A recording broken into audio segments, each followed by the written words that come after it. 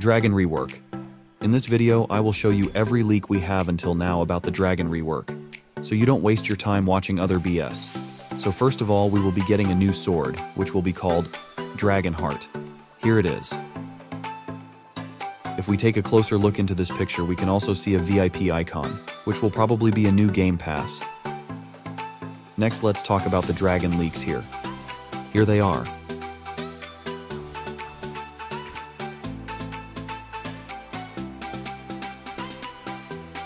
As you can see, the Dragon Rework looks pretty dope. It will have a Fury meter with 2 colors, which means it will have 2 transformation, normal and hybrid. There is also a strong possibility that the old UI will get reworked from this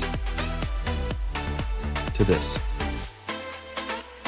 Alright guys, that was it. If you enjoyed, make sure to like and subscribe.